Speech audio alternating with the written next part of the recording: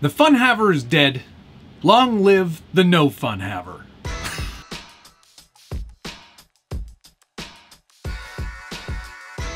Welcome back to the Skill Builders Guild. Thanks again for watching. It's only been 11 months since I last worked on the Fun-Haver project, and there hasn't been a lot of progress. I cut up a perfectly good Bronco body and completely ruined it. It was an experiment, and I was trying something, and it ended up not working. So I went to eBay and I bought another Bronco body.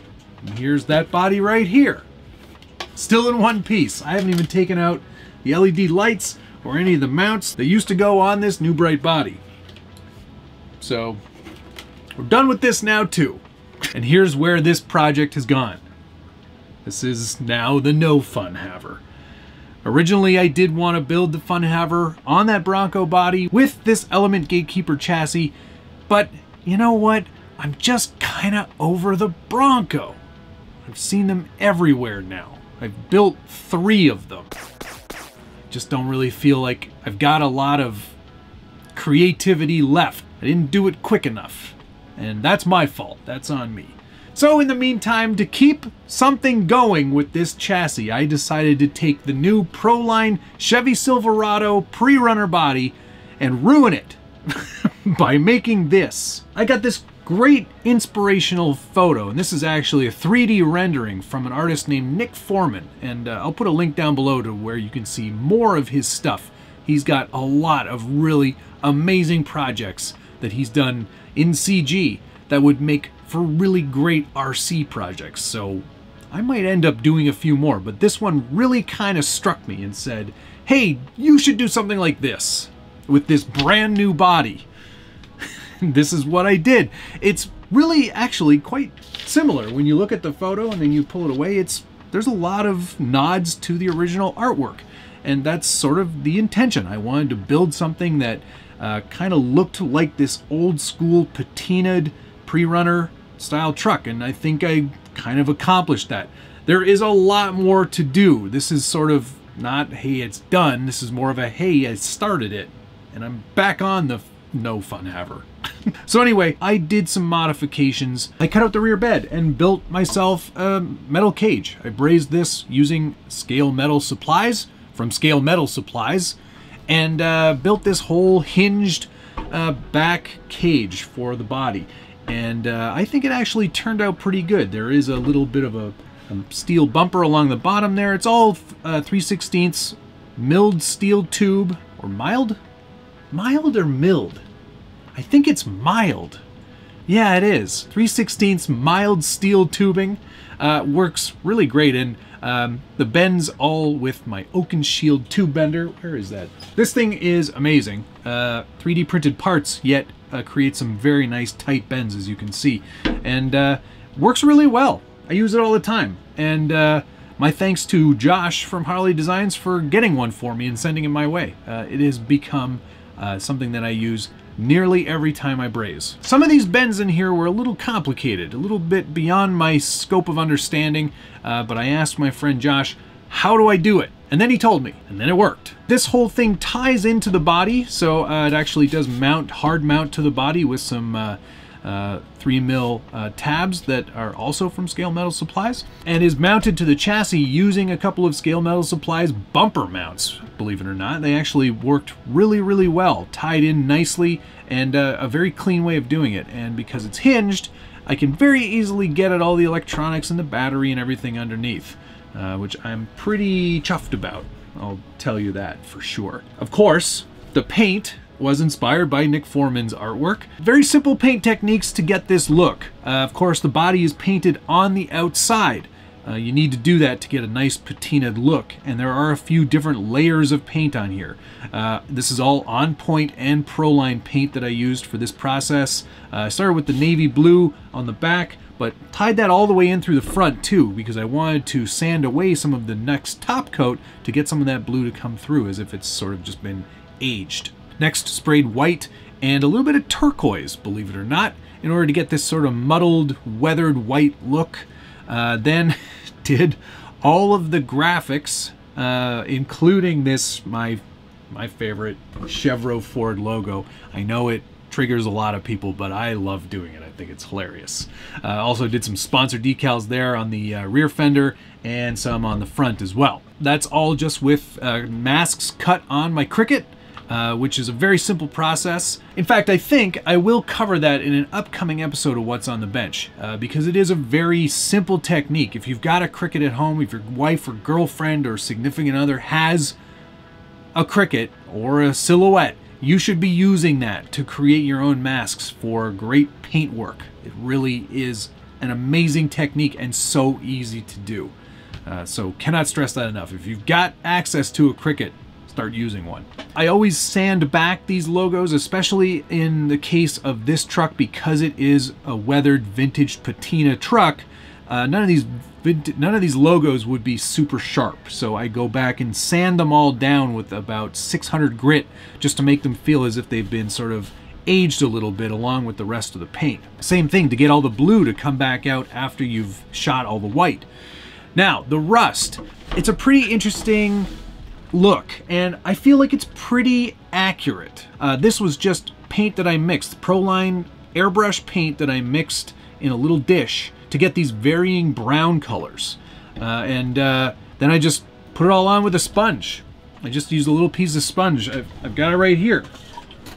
I just take little bits and pieces off of this 3M sponge washing pad, and I take little bits of sponge off and dip them in the paint, and then just apply them in a stippled pattern all over the body. I try to keep it as random as I possibly can, and I use multiple shades of brown so it's never the same color twice. It always has a varying pattern to it so it doesn't look manufactured. It looks real.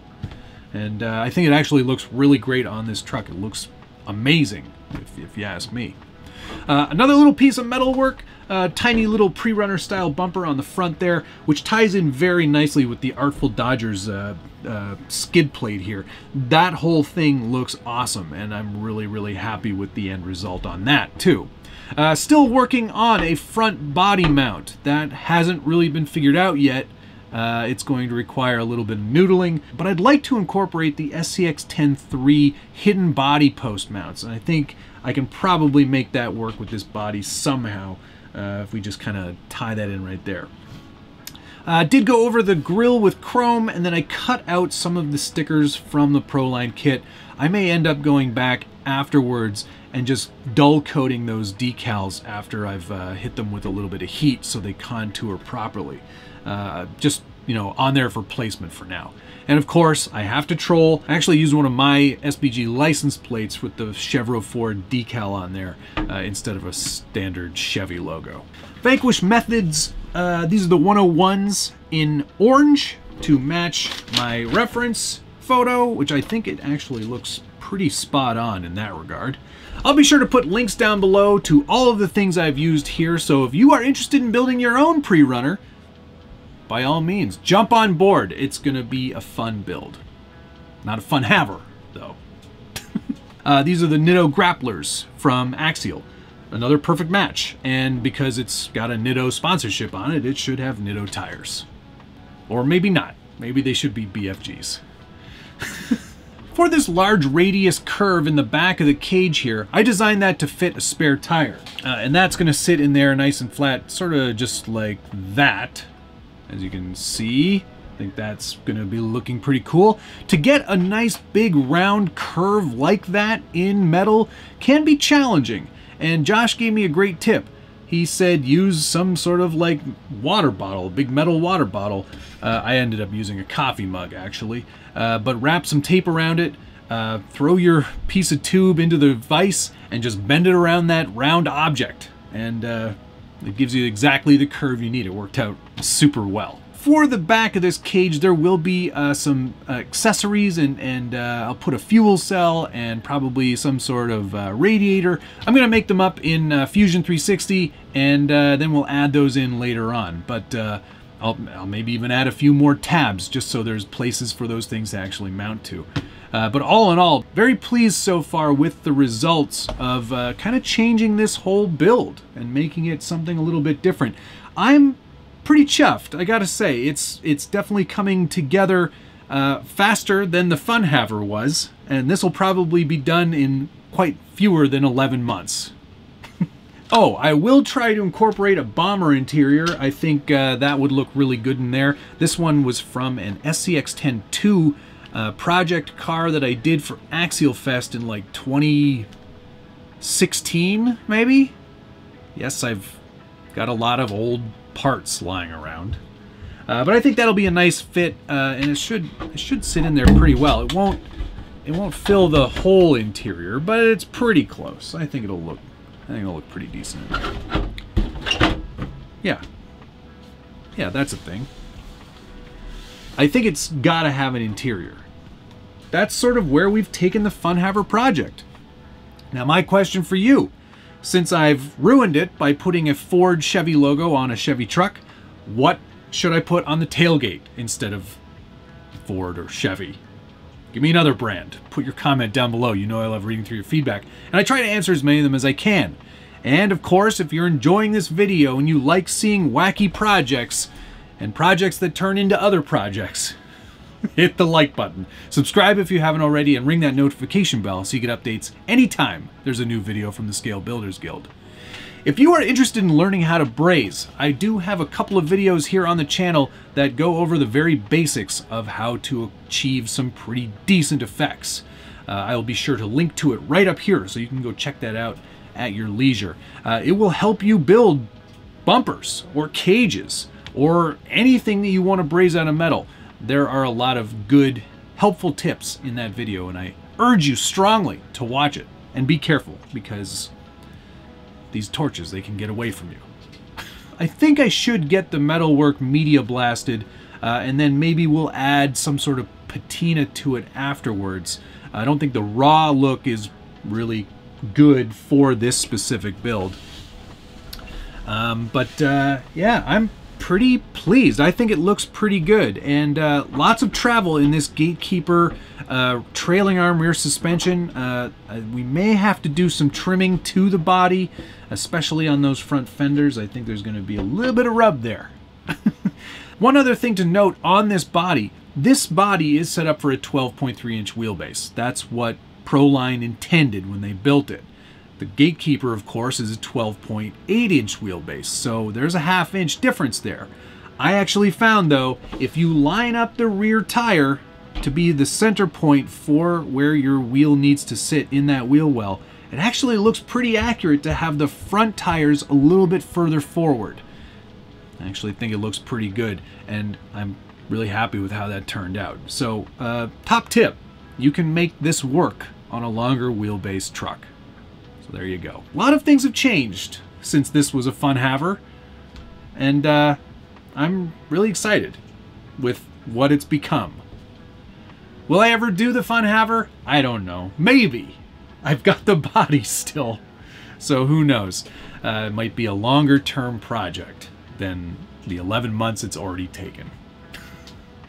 I think that's going to do it. Thank you so much for watching, and I hope you enjoy this sort of content. I really love creatively building projects, and I love doing builds that are inspired by artwork or other trucks that exist. So if those are things you're interested in, please stay tuned, because there will be a lot more. Thanks so much for watching. We'll see you again soon.